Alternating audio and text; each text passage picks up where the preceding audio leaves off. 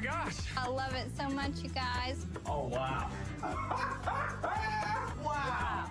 Erin Napier won the hearts of millions of people in HGTV's hometown as she was instrumental in revitalizing the historic district of the southern city of Laurel, Mississippi, one house at a time. In its pilot episode, aired in 2016, had the highest rating in the network's history. By its fourth season, it became one of the most watched on cable television, with 2.5 million viewers per episode. It spawned the spin-off series, Hometown: Ben's Workshop, which showcased her husband's expertise in carpentry and craftsmanship, and Hometown Takeover and Hometown Kickstart, as the Napiers and other celebrities breathed new life into small towns. Many believe that Erin was living a charmed life, having a great family and successful show, but she struggled with a mystery illness for quite some time and developed mental health issues as a result. Erin Jacqueline Raspberry was born on the 30th of August, 1985, apparently in Laurel, to Phil and Karen Clark Raspberry. For a time when she was young, she thought of her father, a Harrison Ford look-alike,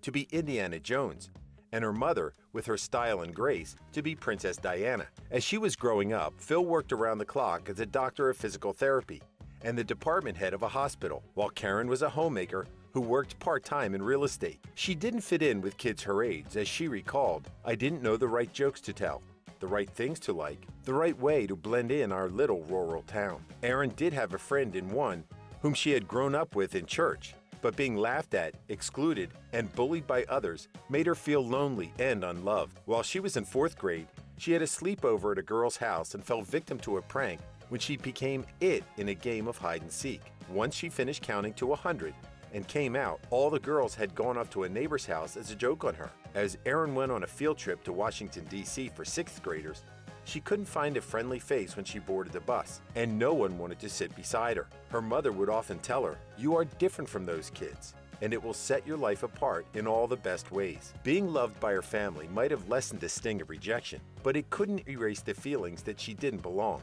It took her a while to become confident and comfortable with whom she was. Her mother was creative, and she encouraged the artist in Erin from a young age. The two of them would build history museums out of shoeboxes, paint them with acrylic, and use toy dinosaurs for display. They made animal costumes, hand puppets, and papier-mâché masks. Erin developed her penchant for home design in the 7th grade, when she redecorated her bedroom in the way that she wanted. When she was older, she would play the guitar and sing at coffee shops in downtown Laurel. She had come a long way from the child who performed on stage in a school play, accompanied by her father, because she was afraid to do it on her own. Ben Napier was born on the 24th of September, 1983, in Mississippi. When he was in 6th grade, his dad sold their farm and truck, went to college, and became a minister. His family then moved around a lot, and the only thing that was constant, he said, was having one another. But he was never lonely because he was close to his 3 brothers, Sam, Tom, and Jesse. They looked up to their dad and followed his example in that if we didn't see Daddy doing it,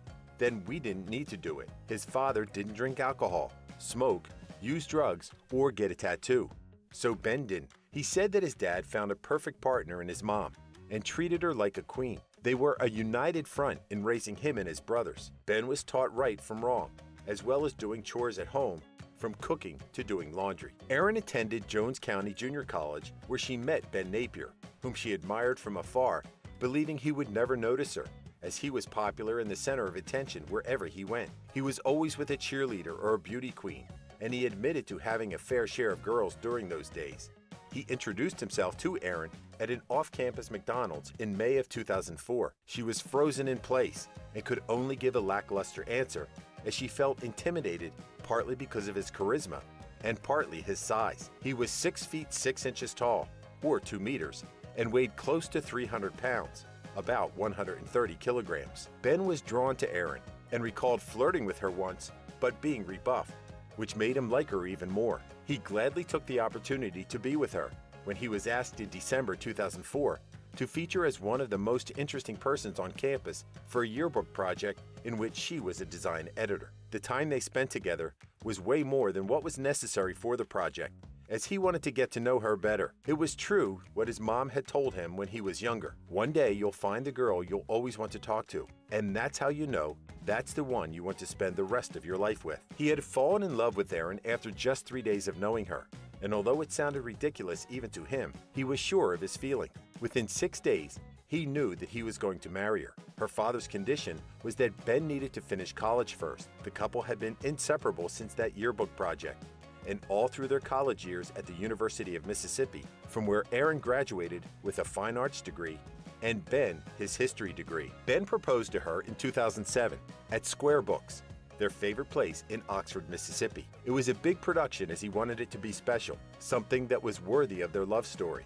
They were married in 2008 at the Paris Yates Chapel in Old Miss. For their anniversaries, Ben would give her a book that documented things that had happened in their lives that year, with photos or illustrations, and promise her that as long as she was his girl, she would get that book. The couple had 2 daughters, Helen and May, and although Erin would often share photos of them on her Instagram, she was careful not to show their faces. It was their personal choice, as they didn't want their baby's images to be used for promoting an international kids brand.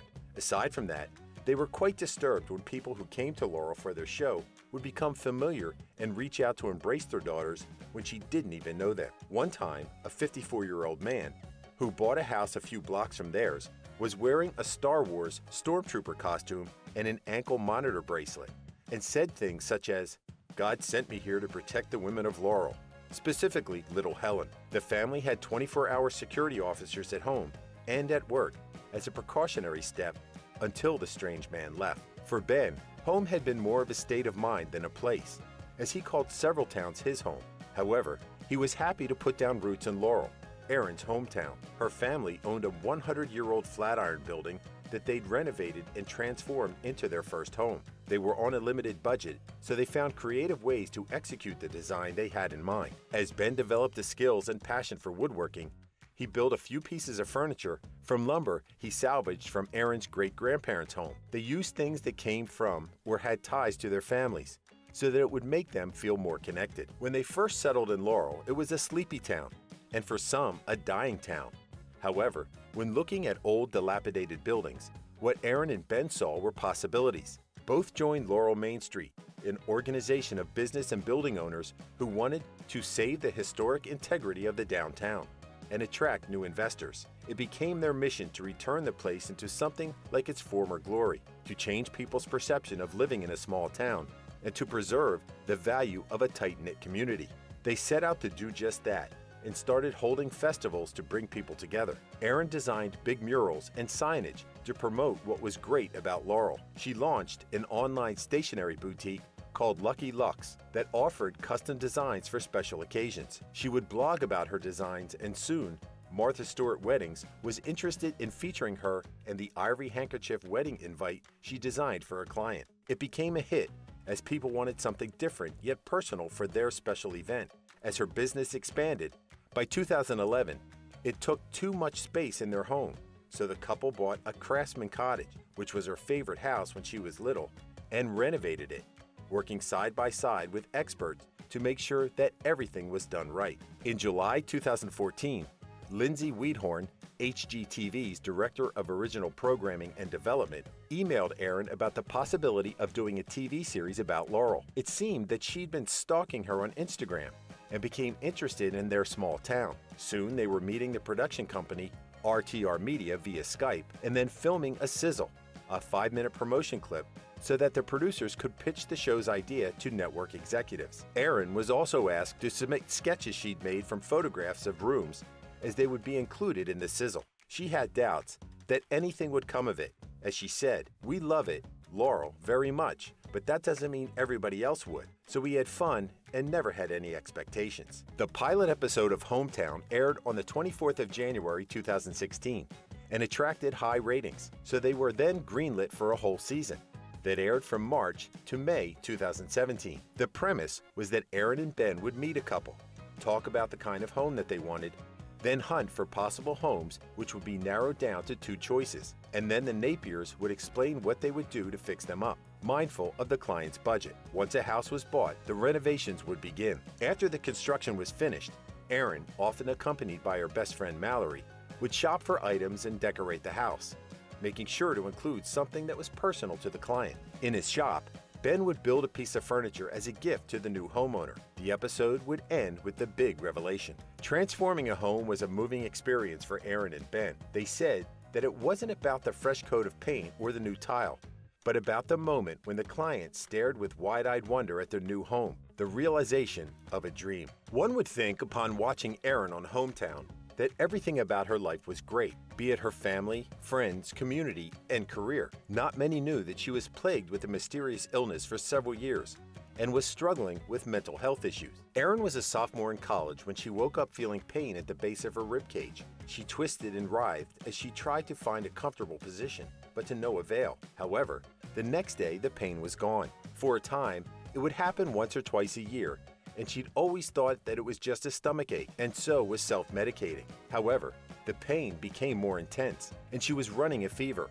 So she went to a hospital where she was given painkillers. After a series of tests and blood work, nothing abnormal was found, except for an elevated white blood cell count, which indicated that the body was fighting off something. Over the years, the pain would last for days and occur more often, so she consulted with many doctors and underwent various tests. But they couldn't get to the bottom of it. One doctor even said that Erin was the one creating the symptoms and prescribed her with a drug, the effect of which made her not want to try it again. She began to feel hopeless as the fear of not knowing was worse than the pain. She thought it was cancer or some other life-threatening disease, and it took a toll on her life and her business, as she was sometimes too sick, unable to move without pain. In 2014, her ultrasound results came back and a doctor performed exploratory surgery. It was discovered that her internal organs were completely fused together by bands of scar tissue. Her appendix was perforated, which meant that it had been bursting and healing itself over and over again until it spread into the abdominal cavity. That small, thin pouch had partially ruptured and was covered by scar tissue, making it appear normal on CT scans. The appendix and all the scar tissue along with the benign cyst from her ovary were removed. Finally, she was on the mend. Erin no longer suffered from debilitating pain, but began to have panic attacks. Apparently, her condition left a mark on her brain, causing her to become preoccupied with sickness. My brain, without my permission, sets off a fight or flight mission to save my life, when my life is not in any danger at all. She opened up about her mental health issues in January 2022, hoping that it would help someone who was going through the same thing. Her Instagram posts were often happy and positive, despite her personal struggles, as she said that it was nice to have this place for editing the hard parts out. There was an outpouring of support and love from people all over, including the actress Drew Barrymore, who left a comment on her post that said, "I love you at Erin Napier, and this does help to know, and I believe we are lucky to have a window into you that will also help others."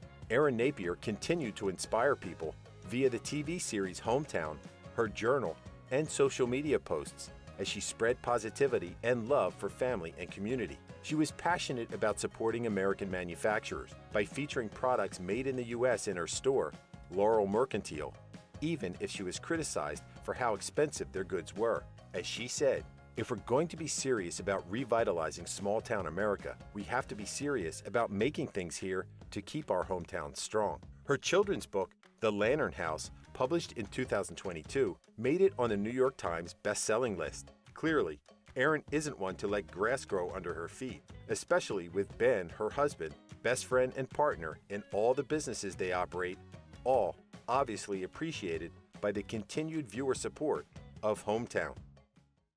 Thank you for spending some time with us. Make sure to like and subscribe so you never miss another video.